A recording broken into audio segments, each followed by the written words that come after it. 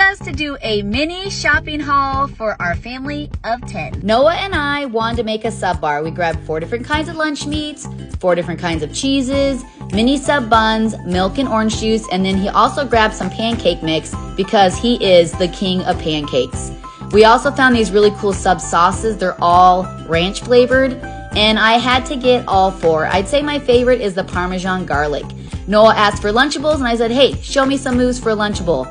And he definitely earned the Lunchable. We then went to the fruits and vegetables where we wanted to do a fruit bar and got some tomatoes, peppers, onions, and lettuce for our sub bar. Now we're all set, ready to check out. Noah did most of the work. I got to watch. It was pretty nice. We got everything loaded into the car, and oh yeah, I bought a vacuum. Now we're gonna head home and put our sub bar together.